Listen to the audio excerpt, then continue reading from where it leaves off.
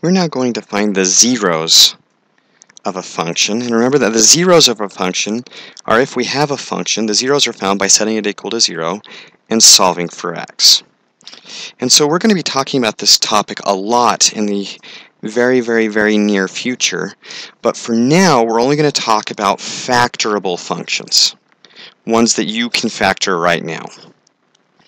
And so for our first example, we're going to start with f of x equals 2x cubed minus 3x squared plus 4x minus 6. And so I want to make another point.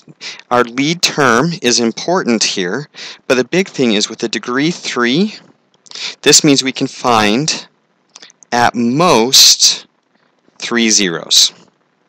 There are 3 zeros out there. They may be repeats, they may not be real, but there are 3 zeros out there that we would like to try and find. So, in this case, we have 1, 2, 3, 4 terms, so we're going to split them in half, and we're going to look at those terms separately. 2x cubed minus 3x squared has an x squared in common, which leaves a 2x minus 3, and 4x minus 6 has a 2 in common, leaves a 2x minus 3. Notice we have a 2x minus 3 here, so 2x minus 3 times x squared plus 2 equals 0. Well, this means that 2x minus 3 equals 0, and it also means that x squared plus 2 equals 0.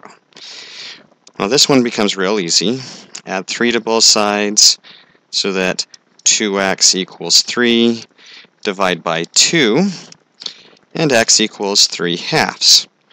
On the right side, when we subtract 2, we get x squared equals a negative 2, and we're going to stop here for now, because this is not real. This is not a real 0.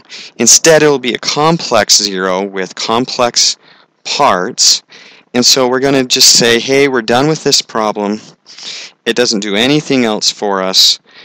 We just have the one real 0, and it looks like we have 2 complex zeros still out there. Well, the next example that we want to look at, let's look at something that has a few more factors. Let's say we have x minus 3 times 2x plus 5 times x plus 4. Well, here when we're told to find the zeros, that just means we replace this with a 0. Notice it's already factored. That's actually really good news because now we just solve each of them separately.